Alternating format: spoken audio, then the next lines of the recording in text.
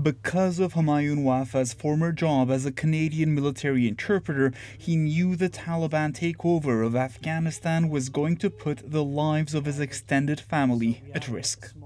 I couldn't let my family to stay there and die. So just before the Taliban took over, he helped them get to neighboring Tajikistan.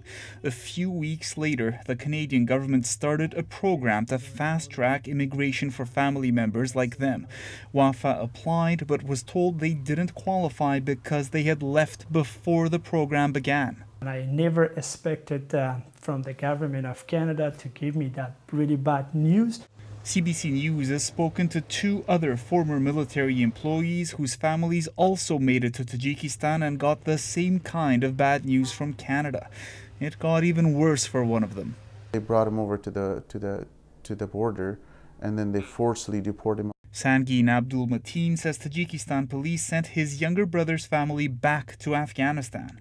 Now they live in hiding. We've literally lost all our life there, our house, our property, our everything. So where is he going to go right now?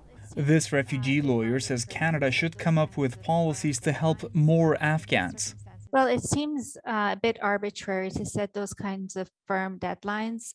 In these circumstances, it would make sense that there would be a measure of flexibility given that these individuals' lives are at stake. My understanding is deportations from Tajikistan have stopped. But the immigration minister acknowledges the situation is bad for those already sent back. We're going to work with our counterparts in global affairs to do everything we can to ensure anybody who qualifies for Canada's program is still able to make it to Canada. Meanwhile, Mateen and Wafa are still waiting for answers while time runs short for their loved ones.